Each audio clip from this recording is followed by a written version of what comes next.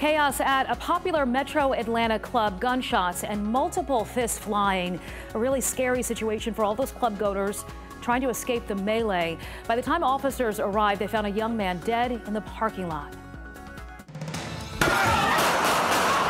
Instagram video capturing the moments gunshots pop off inside College Park's Ice Bar and Lounge. Clubgoers scrambling the morning of July 4th, the fighting and gunfire spilling out into the parking lot. In fact, officers tell us numerous fights broke out inside the club. The bar says security had been patting down customers before entering, but the DJ suspects the gun slipped past security during the commotion. A fight broke out in the club, which required the attention of multiple security, really mostly all the security.